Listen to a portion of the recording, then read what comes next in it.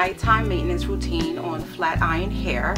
This is going to be a demo of how I maintain my hair at night, as well as how I am protecting my ends since I've had my new cut. So I'm going to be using Mielle Organics Mint Almond Oil. I've already transferred ½ ounce into this applicator bottle, and it has been heated up, so it's very warm oil.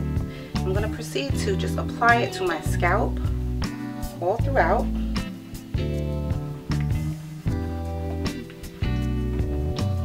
It feels so good because it's warm, and the mint in the almond oil helps to stimulate growth. So after I've applied the entire bottle, which is really not that much because it's only ½ ounce, I don't want to weigh my hair down. This almond oil is also very lightweight. I'm able to apply it through my hair and it absorbs really quickly. By the morning, all of the oil has absorbed into my hair. So I'm going to massage my scalp, and because I had so much hair cut off and I'm trying to stimulate growth, I'm going to do the inversion method for 4 minutes. Now the inversion method only requires that I hold my head upside down for 4 minutes, and while I'm doing that, I'm going to massage my scalp.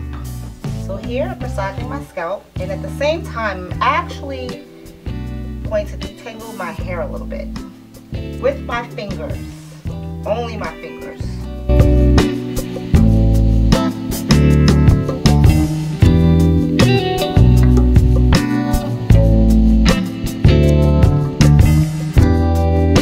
Now that I have finished inverting for 4 minutes, I'm going to find my part again, and I am going to begin to set my hair for bed while also protecting my ends. What I do is I take one section here, and this is, you know, funny because you can see now what my true length is since I've had the cut. So this is how long my hair is.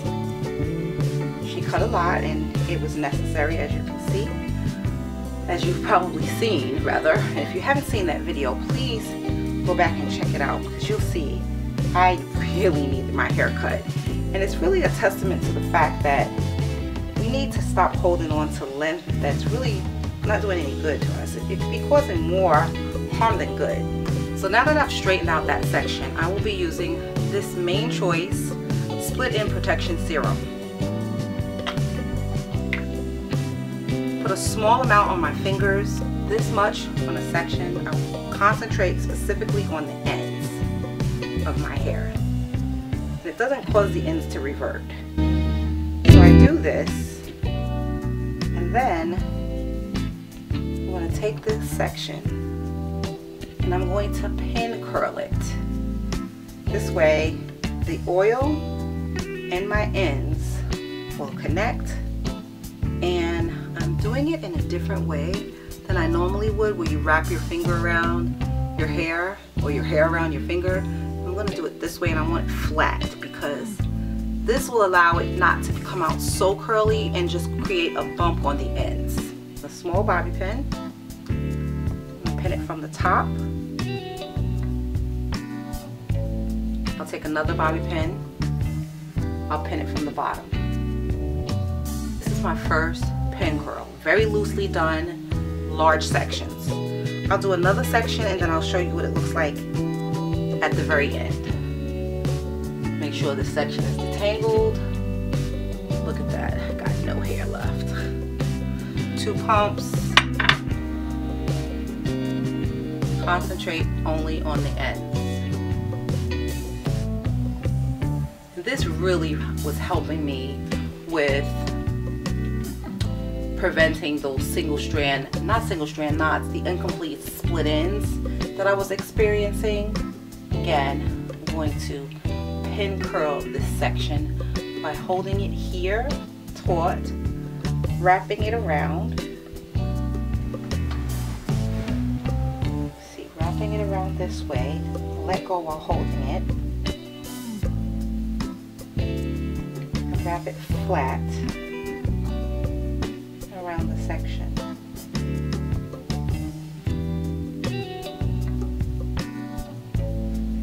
Sometimes there's stray hair, and I'll add another bobby pin just to make sure that it stays secure. So there's hair here that's a little bit loose. I'm going to pin that.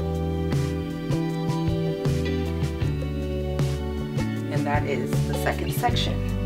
I'll be back with the rest. And so I'm all done. This is what it looks like.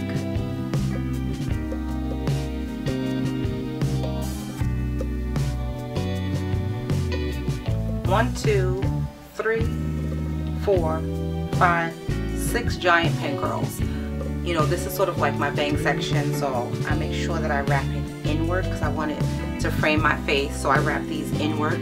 When I get to the back, because I want the back to sort of flow straight down, I wrap it backward and then I blend it together with my fingers. This is basically what I am doing every single night while I have my hair in its straight state. I'm wearing it out more often because, you know, I'm not gonna have my hair straight again for like at least 2 years. Protect it, wear it out. When I'm commuting, however, I don't wear it out. Like when I get to work or to wherever I'm going, I take it down at that time. That way it's not rubbing all over my shoulders constantly during the day. But this is it. Let me know if you have any questions, and I will see you in the next video. Thank you for watching and be blessed.